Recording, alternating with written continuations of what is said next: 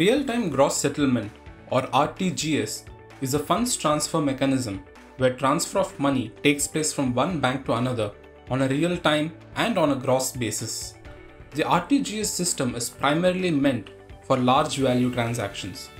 The minimum amount to be remitted through RTGS is 2 lakh rupees with no upper limit. Settlement in real time means the transaction is not subjected to any waiting period. The transactions are settled as soon as they are processed.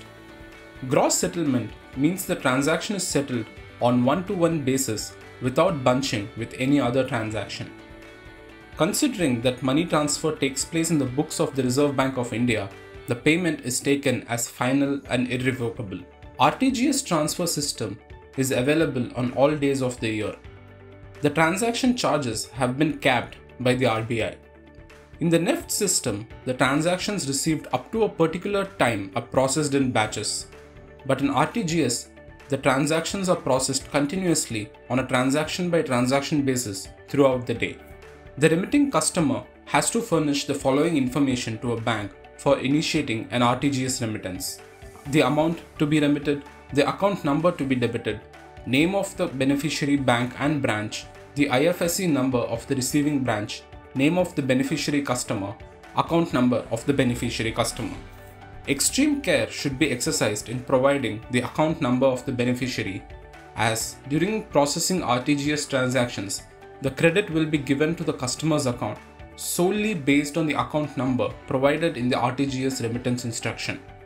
Under normal circumstances, the beneficiary branches are expected to receive the funds in real time as soon as the funds are transferred by the remitting bank. The beneficiary bank must credit the beneficiary's account within 30 minutes of receiving the funds transfer message. While the customers do not have the facility to track an RTGS transaction, the RBI has implemented the feature of positive confirmation.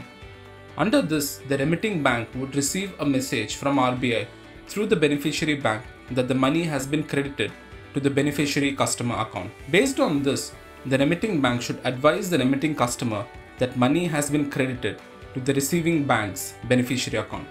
In case of non-credit or delay in credit to the beneficiary account, the customer can contact his or her bank.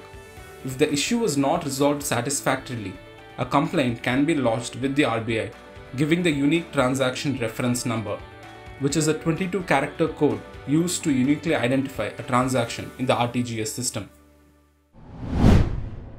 If you like this video, share it and subscribe to Business Standard.